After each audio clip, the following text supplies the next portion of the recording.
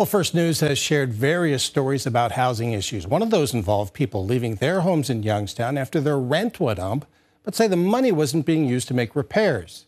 WKBN.com executive producer Chelsea Simeone followed up with one couple during their search for new housing and found they're facing new challenges. Edward and Melody Maddox never expected to be in their situation. They lived in their home on Pasadena Avenue for over 4 years, and then a new company, Youngstown Houses LLC, bought it and raised their rent. They searched for an affordable home but found some challenges.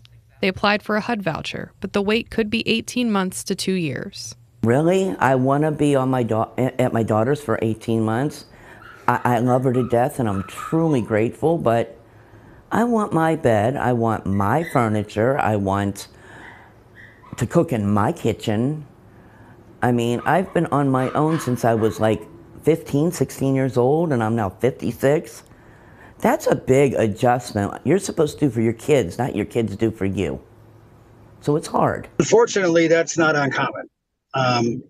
In fact, that's better than I've seen in several places, including the housing authority I used to run in Cook County. The problem is that only 1 in 4 people who qualify for a voucher, income-wise, get it.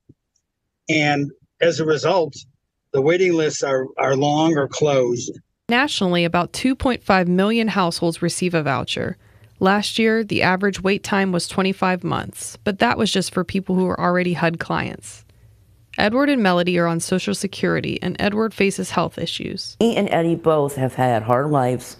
We have raised our children. We have worked our butts off, and I feel we both deserve better. You know, and if it takes a little bit, then God be it. That's what we're going to do. For now, they will stay with their daughter.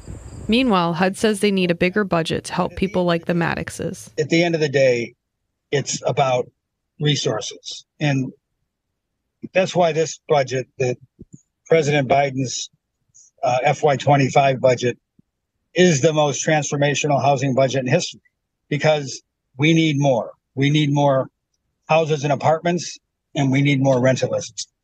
For WKBN, I'm Chelsea Simeone. Now, WKBN found out how the voucher program is handled in Youngstown, as well as what HUD is doing to make improvements.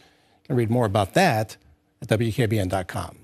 Hi, everyone. I'm Lindsay Watson. Thanks for watching the WKBN 27 First News YouTube channel. If you want more video news, subscribe to our channel. And don't forget to download the WKBN 27 First News app for breaking news alerts.